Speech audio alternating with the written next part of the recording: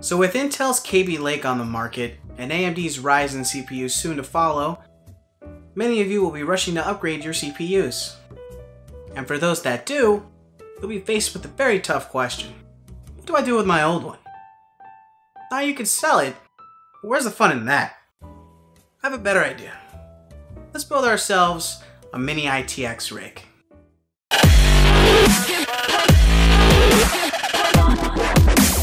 Now the CPU I have for this rig is the Intel Core i5-4690K. It's a Haswell chip from 2 years ago and is completely unlocked. We'll be teaming this up with a Gigabyte Z97N Gaming 5 motherboard and 16 gigabytes of Kingston HyperX RAM. We're going to slap this all into a Fantex Evolve ITX case.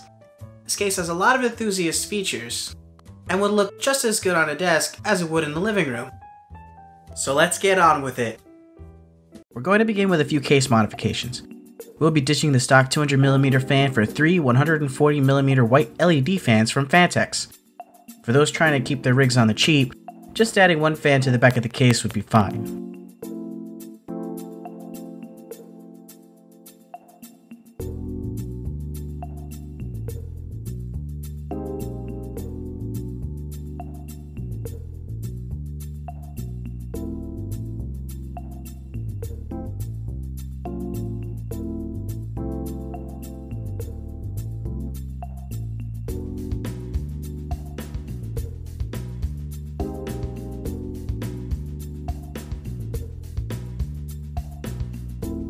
Since our motherboard only has 2 fan headers, one for the CPU fan and one for the chassis fan, I'll be using a fan hub to connect all of our fans to the motherboard. This fan hub is also from Fantex, but using fan splitters would also do the job.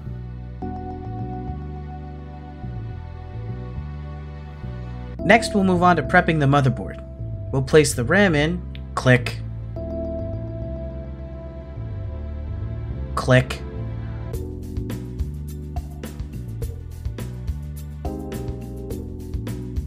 the CPU cooler I'm going with here is the Corsair H100i. For our motherboard, we're going to have to install the backplate and mounting posts before we put the motherboard into the case.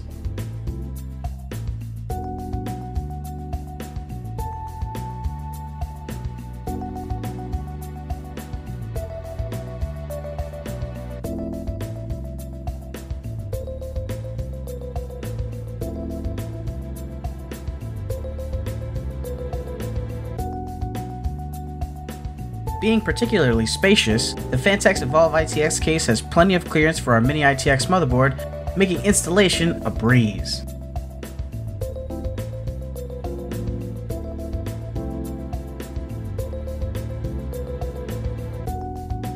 Now how about them front panel connectors? We'll be going with a classic storage solution for this rig, a small SSD paired with a larger hard drive. We have a 240GB SSD from PNY and a 2TB Seagate Barracuda.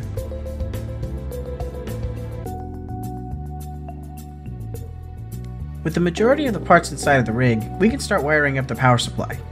Here we have a 750 watt power supply from Corsair. Now I know this power supply is totally overkill, but hey, PCMR, right?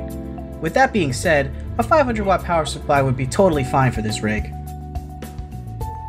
We're going to need a cable for the storage drives and the GPU. Speaking of GPU, now's a good time to put it in the system.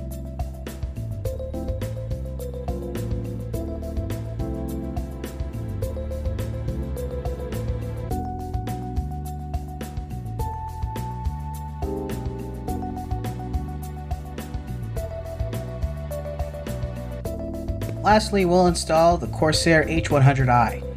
This case has a radiator mounting bracket that makes installation a breeze. It's good to remember when screwing down a water block or a CPU heatsink to turn the screws in a star pattern, starting from the top left, bottom right, so on and so forth, so that you get an even pressure while mounting.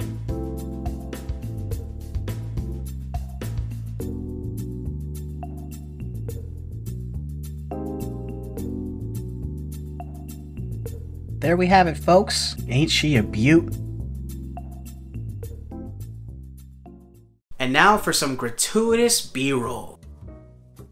Yeah. Sweet, soft, silky, and smooth. Well, that about wraps it up, folks.